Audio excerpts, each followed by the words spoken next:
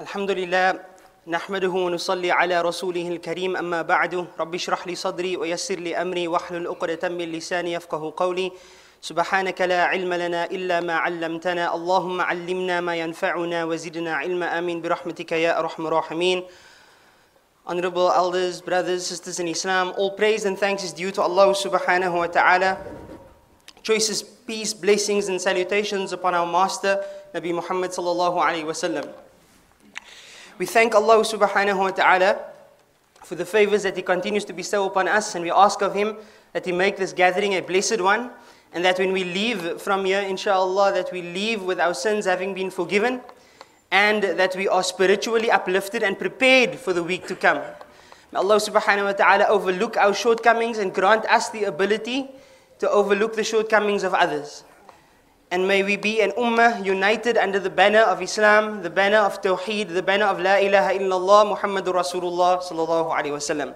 May we be from among those who understand and appreciate the value of our iman.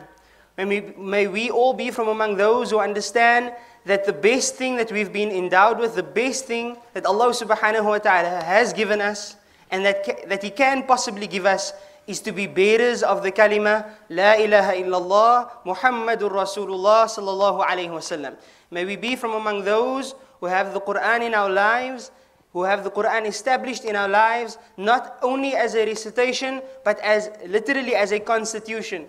That which we decide what is right and what is wrong. May we be granted the ability, the tawfiq, to distinguish between right and wrong and to follow thereafter. Allahumma arina al-haqqa haqqa warzuqna ittiba'ah wa arina al-batila batila warzuqna ijtinaba. Oh Allah, show us the truth as being truthful and grant us the ability to follow it, and show us falsehood as being false and grant us the ability to abstain therefrom. Ameen. We continue with our discussion, inshallah ta'ala, around Surah Yusuf. أعوذ بالله من الشيطان الرجيم. إذ قالوا ليوسف وأخوه أحب إلى أبينا منا ونحن عصبة إن أبانا لفي ضلال مبين. Allah Ta'ala says, remember when the brothers of Nabi Yusuf said that verily Yusuf and his brother Binyamin, they are ahabbu ila abina minna. They are more beloved to our father than we are. وَنَحْنُ عُصْبَةٌ. Whilst we, the brothers now, we are a strong group.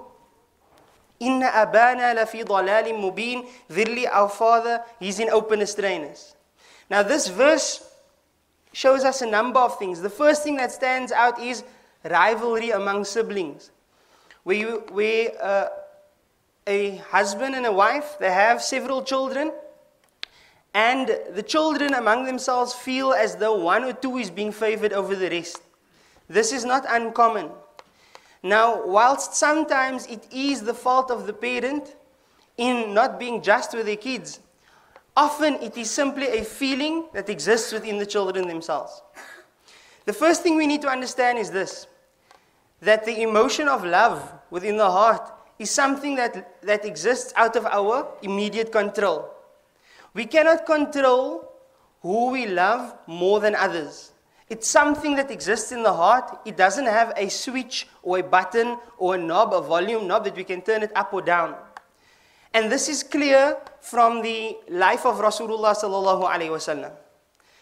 It is well known from the narrations of Rasulullah sallallahu alaihi wasallam that he loved Khadija radiallahu ta'ala anha more than any of his wives, to the extent that not only was she the only wife that he had during her lifetime, but way after her death, whilst he was married to Aisha radiallahu ta'ala anha, even Aisha, who was the most beloved of his wives at that time, felt jealous of his love for Khadija radiallahu anha. She used to be so jealous because the Prophet ﷺ, whenever he would receive something to give in sadaqah, he would say, please send this to the friends of Khadija as a way of honoring her memory. At times he would remember her, he would recall her memory, and he would speak such beloved words about her that Aisha radiallahu anha, being a human being and a lady at that, she became jealous and she said, Allah has granted you much better than an old woman. And the Prophet ﷺ became furious at this.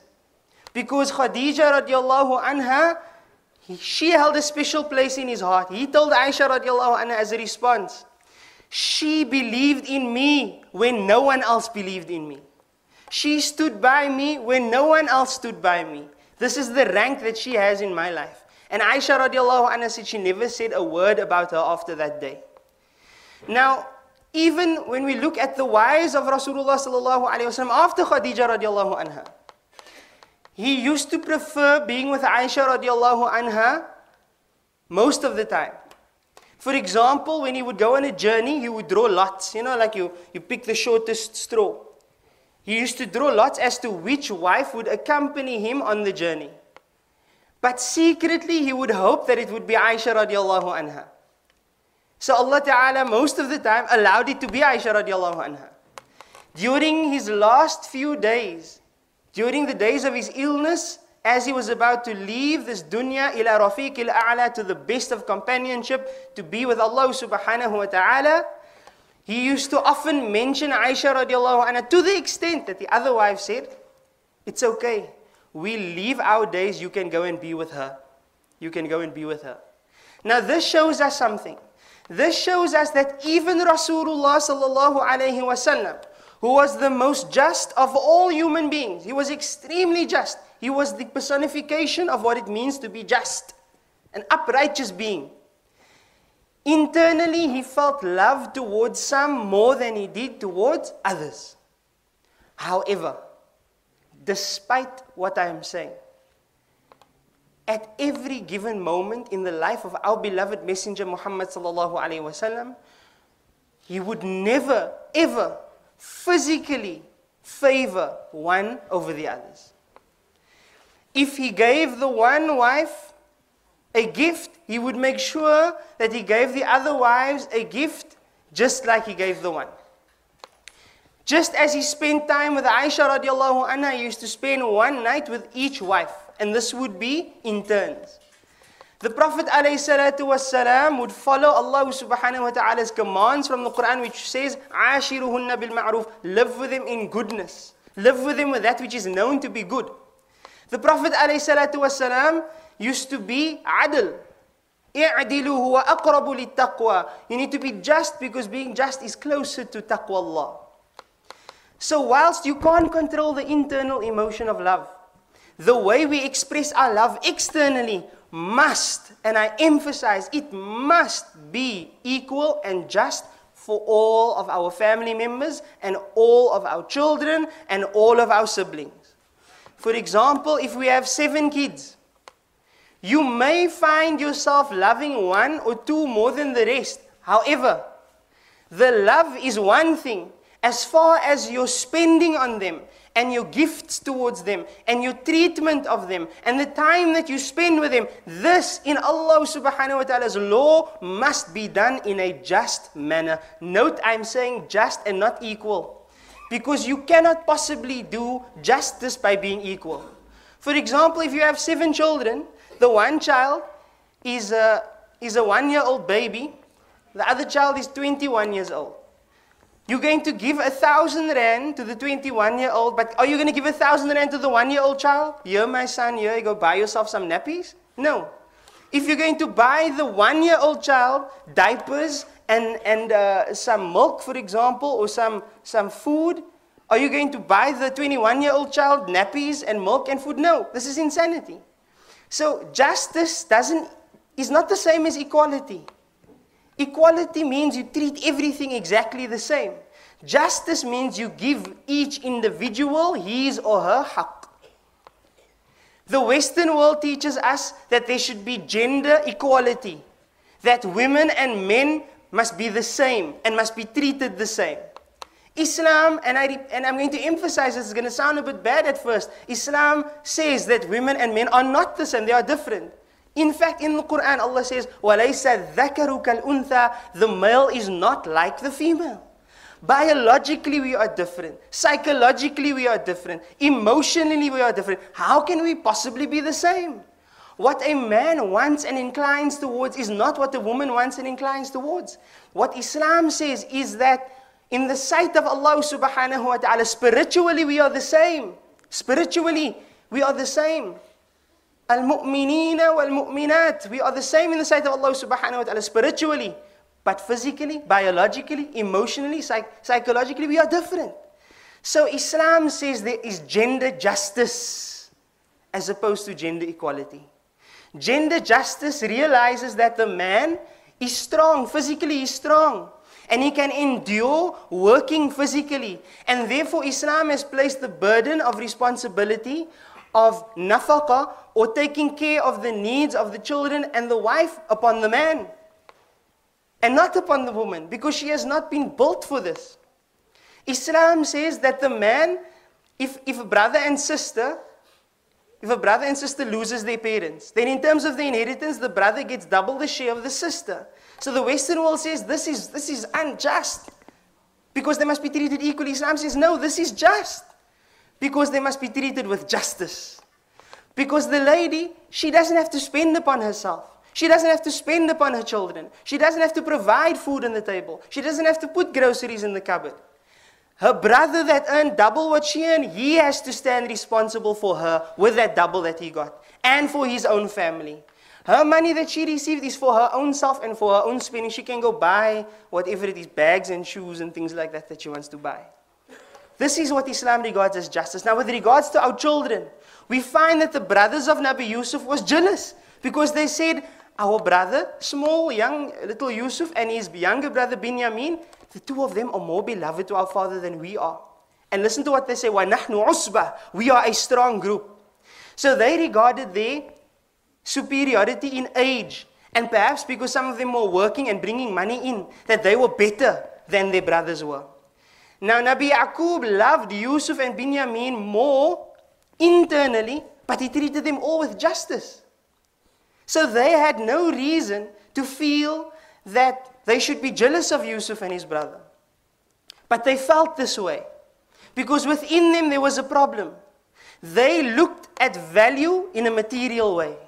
They saw that little Yusuf and little Binyamin, they're not strong, they can't bring in money, they can't stand for themselves, they are weak, so therefore they should be less loved by our father than we are. And the same thing happens in our world today. The moment we gain a rank of education above others, or a rank of popularity among others, or a rank of a position at one's work above others, then automatically we feel as though we are superior to others. We've been promoted, so we feel superior. We have our own company, so we feel superior. We have a degree, you move from a degree to a master's, for example, and then you feel superior. Or you move up to a doctorate, and then you feel superior. So we look at material things. We get a bigger house, we move to a better area, we get a better car, and we feel superior. We cannot, as Muslims, look at material things and regard that as the measurement of our superiority in the sight of Allah subhanahu wa ta'ala. Because wallahi, as believers, it's our duty to acknowledge that inna akramakum indallahi atqakum. That verily, the most noble of you in the sight of Allah subhanahu wa ta'ala are those with the most taqwa. There's no rank for one over the other, for an Arab over a non-Arab, for a white over a black, or for a black over a white. There's no such thing. The Prophet ﷺ would teach that we are all the same, and we should all be treated with justice. And on the day of Qiyamah, our souls will stand equally responsible in the sight of Allah Rabbul Izzati wal Jalal. So because of their jealousy, because of this feeling that they had among one another, the brothers of Nabi Yusuf alayhi salam, they started devising a plot. And they said, "Uqtulu Yusuf aw itrahuhu ardan yakhlu lakum wajhu abikum wa takunu min ba'dihi qawman salihin." Listen, they said, kill Yusuf or throw him in a faraway land. Go and throw him away, discard him in some faraway land, because he's young, he won't be able to find his way back. يَخْلُ لَكُمْ وَجْهُ أَبِيكُمْ. Then your father he will have a face for you alone. That's what it says literally. He will have a face for you alone. In other words, he will love you alone. He won't have time for his two brothers. Listen to the extent of what jealousy can do. Jealousy caused Iblis to become shaitan that we know today, Ar-Rajim. Because he thought that the malaika should be bowing down to him and not Adam, alayhi salam. Jealousy caused the trouble between Habil and Qabil.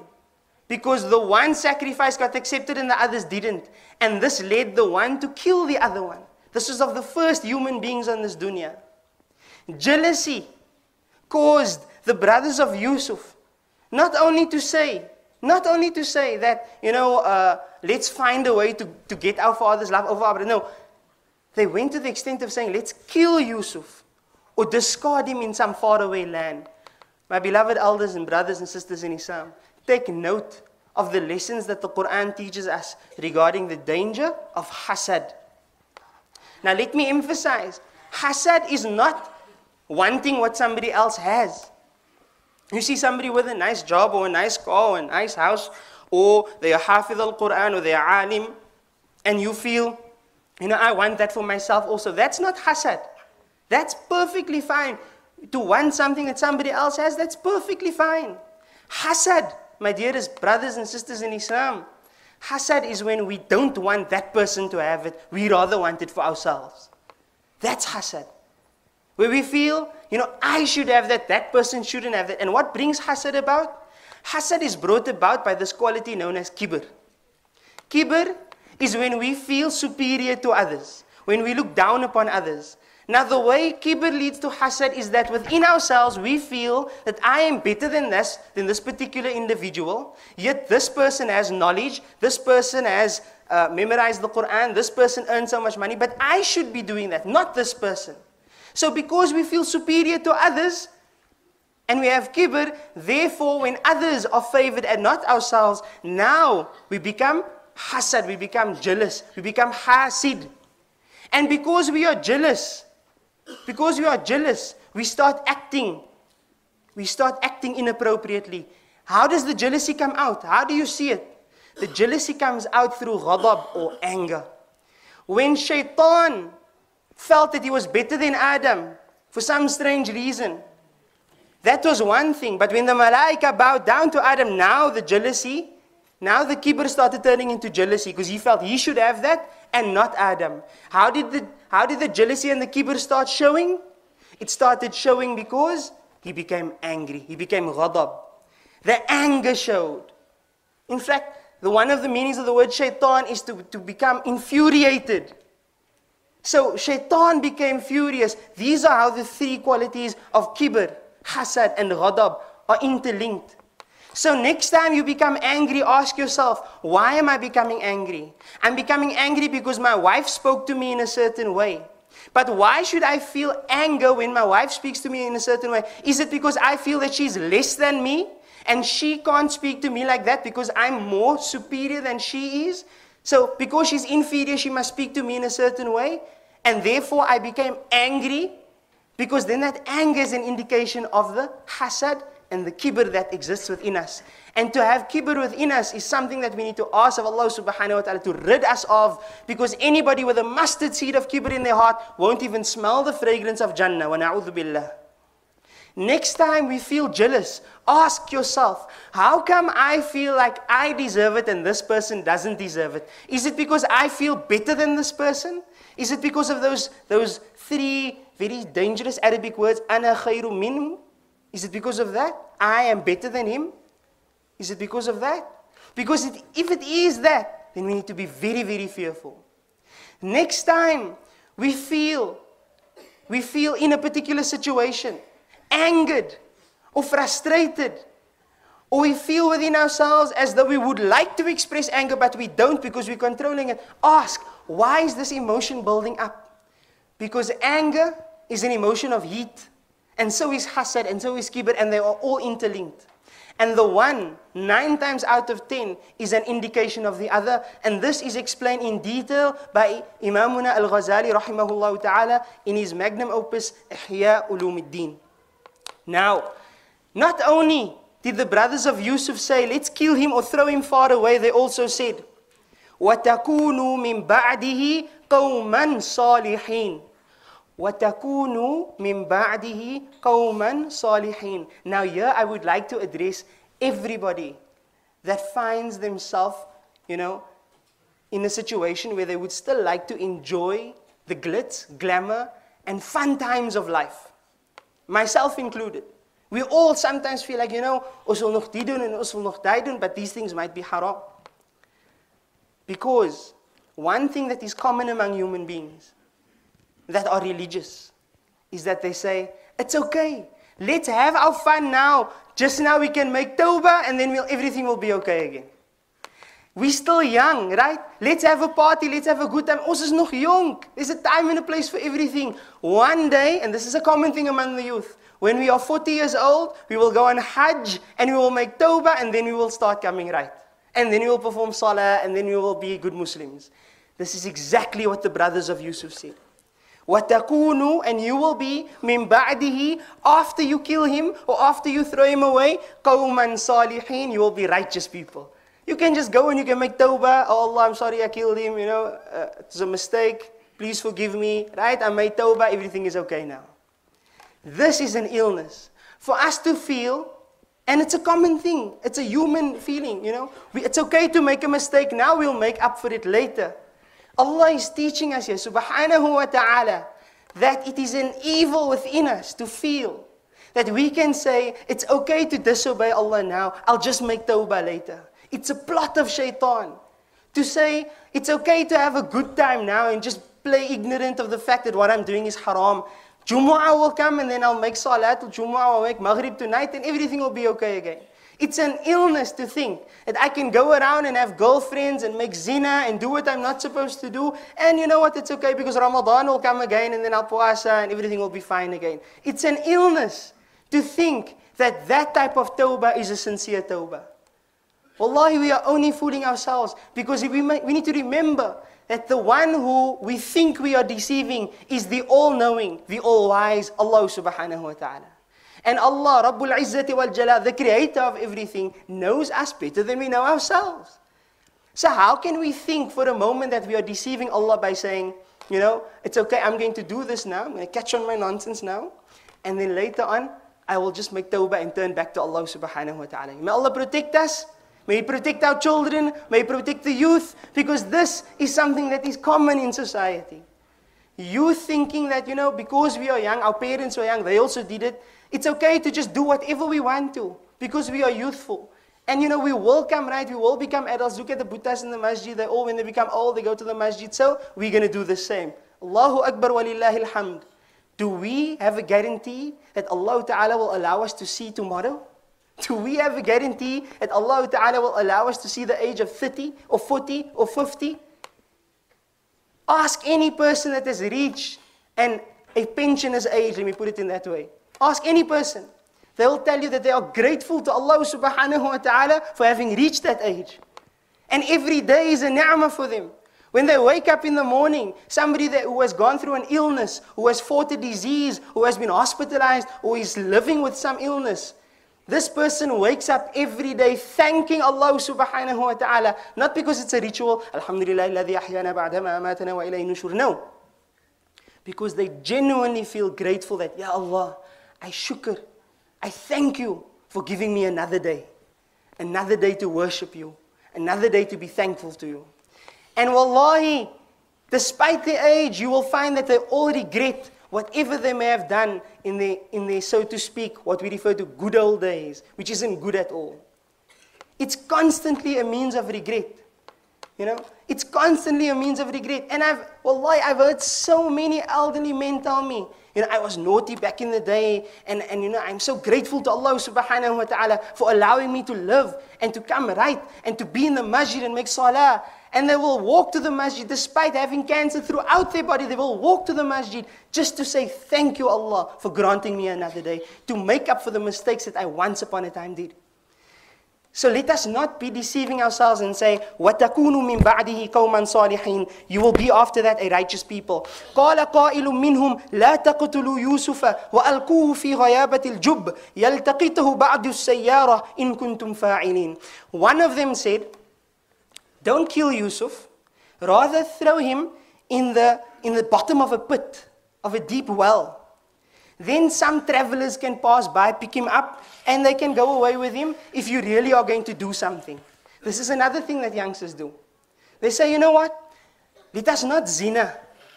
Don't zina, because that we know that's a bit of a bad thing. So let us do everything else but zina.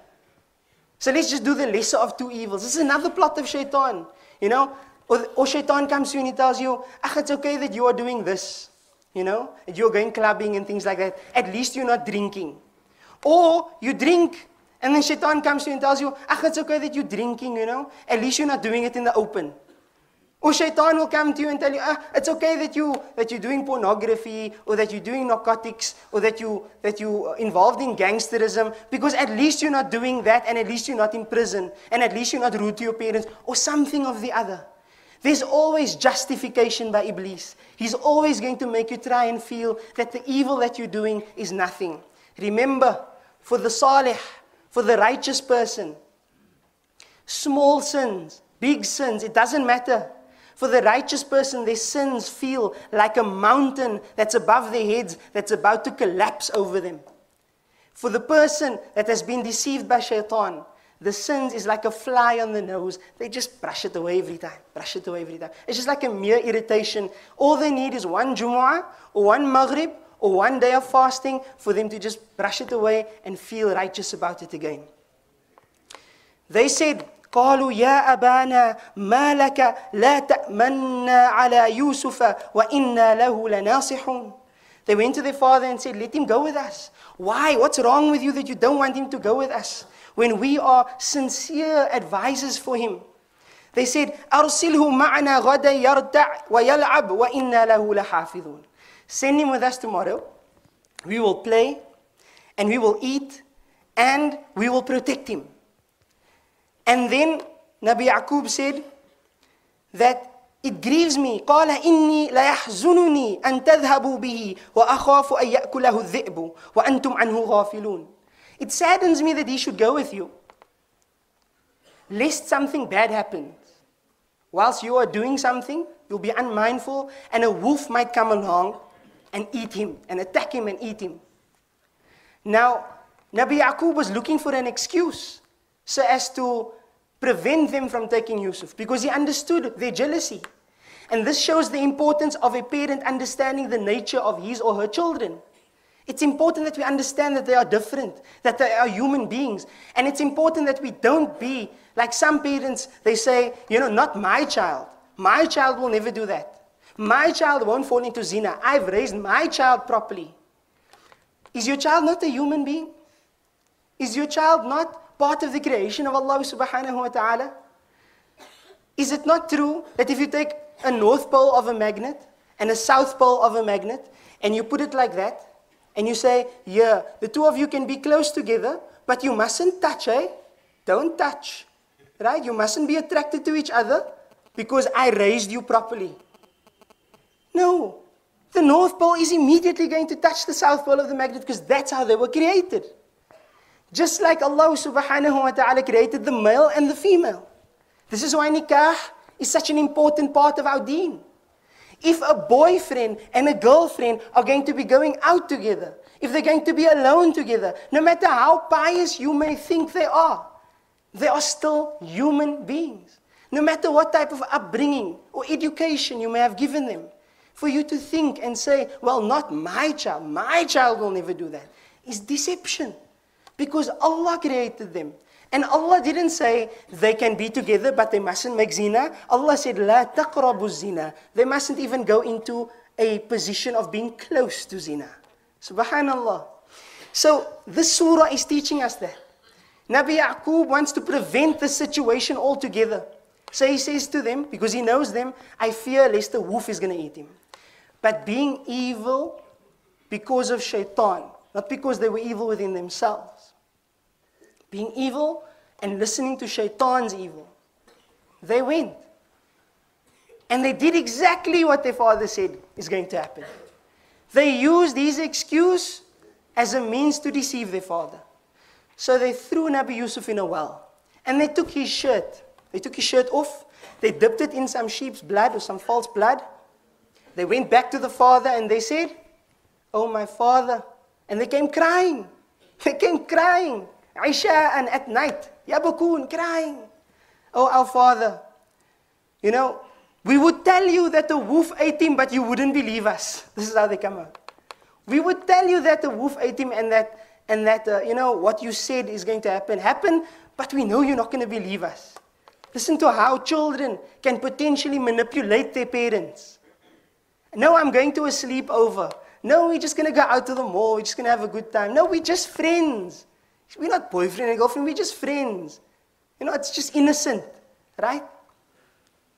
And then, Allahu Akbar walillahi alhamdu, in a matter of seconds, young innocent children become children who committed tantamount to murder. It's attempted murder. They threw him down a well. They threw him down a well and they left him for death. And in that situation of loneliness, and this is where we end, in that situation of loneliness, because Nabi Yusuf was a righteous child. He was a child that feared Allah subhanahu wa ta'ala. He was a child that respected and loved his father to the extent that he wouldn't even say, "Daddy." He says, "Oh, my beloved daddy." He says, "Ya abati." Because he was that type of child, despite being 5 or 6 years old, in the darkness of a well. Allah Ta'ala says that فَلَمَّا ذَهَبُوا بِهِ وَأَجْمَعُوا أَن يَجْعَلُوهُ فِي غَيَابَةِ الْجُبِّ وَأَوْحَيْنَا إِلَيْهِ. And we gave him wahi. As a child, Allah says, we granted him inspiration. لَتُنَبِّئَنَّهُمْ بِأَمْرِهِمْ هَذَا. You, O Yusuf, one day you are going to inform them of this thing that they did to you. In other words, you will survive this loneliness. You will survive this well. You will survive it, and not only that, you will one day be in a position to tell them, "Remember what you did to me?" In other words, you will gain a rank over them. This is what Allah tells him. A little boy of 5 or 6 years old. وَهُمْ لَا يَشْعُرُونَ. And they won't even perceive it. Now what's the lesson in all of this? And this is something that I would like us all to take home, inshallah. Because we are living in times that are potentially depressing times. You see what's happening to the ummah, what's happening around the world, what's happening in our very own city. You just put on the news and all you see is bad news. Right? In terms of finance, economy, everything just looks a bit glim. I would like us all to remember this as the lesson of the Jummu-ah for this week. It is that look at Nabi Yusuf. He had nothing. He had nothing with him in the darkness of a well. All he had was Allah, and Allah was enough for him. He had nothing at all. No money, no ladder, no torch, nothing, no cell phone. All he had was Allah subhanahu wa ta'ala in his mind and in his heart, and Allah was enough for him. Hasbi Allah, la ilaha illa huwa, alayhi tawakkaltu, wa huwa rabbul arshil azim. Enough is Allah for me. There is no deity, there is no God worthy of worship but He. Upon Him do I place my trust, and He is the Lord of the majestic throne. And how does this matter to us in our lives? Jama'atul Muslimin, when the whole world turns their back on you, when your family turns their backs on you, when your friends turns their backs on you, when your employees or your employers turn their backs on you, when the community turns their back on you, when the whole society seems as though they don't care about you, and you feel alone, and you feel like there's no hope, all you need is Allah in your life, and Allah will be enough for you. As long as your relationship with Allah is a sincere one. And like the innocence of 5-year-old, 6-year-old Yusuf, you know that Allah has power over all things. And just like Allah allowed you to get into that situation, it is only Allah, when you turn to Him, it is only Allah, Rabbul Izzati wal Jalal, that can take you out of that situation. My dua is that Allah be with every Muslim, male and female, despite the difficulties that they may be going through, whether it be in Syria or in Egypt or in Palestine or the Middle Eastern countries or Somalia or Kenya or Nigeria or Congo or anywhere in Africa or anywhere in the world or in Cape Town. Everybody that's going through difficulty, may Allah be with them, and may they never lose hope in Allah subhanahu wa ta'ala, because it is only the one that loses hope in Allah, it is only that one that has destroyed themselves. لا تقنطوا من رحمة الله. Never lose hope in Allah's mercy. إن الله يغفر الذنوب جميعا. Allah forgives all sins. إنه هو الغفور الرحيم. He is the most forgiving, the most merciful. وصلى الله على سيدنا محمد والحمد لله رب العالمين.